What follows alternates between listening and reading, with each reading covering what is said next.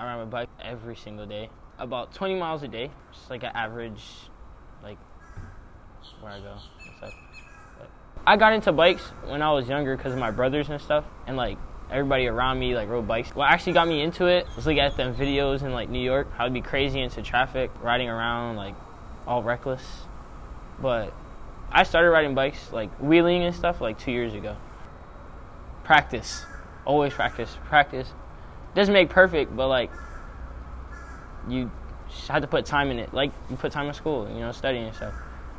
Feeling of like doing a trick, like actually landing it, is like, I feel like so accomplished that I could just keep doing that trick and then put more tricks onto it, you know what I'm saying? So like when I fall off, it's like I learn from that. Like, I know what to not to do and I know what to do now.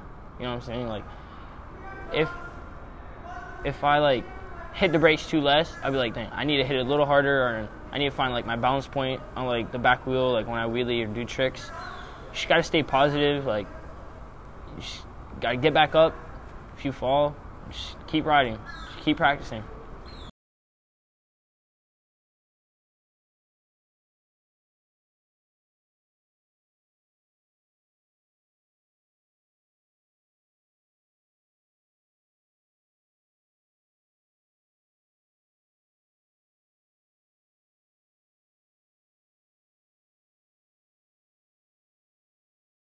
I go to the park and bike shop, and like the people that inspired me to be on my bike more, because like they always told me about like bike ride outs and bike meets, and like showed me like a map of like all the times and like where to go. And from there, like I just kept looking at it, and my brother got into bikes when I went to the bike shop and like showed him like the meetup. So after that, like we started going to like bike ride outs, and then there was one in Miami, and we're like, damn, it's kind of far, like we don't know if we should go over there.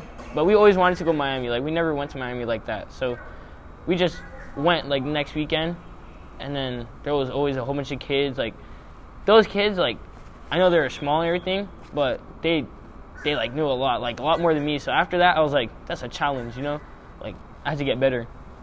But I don't know, like Miami's just crazy.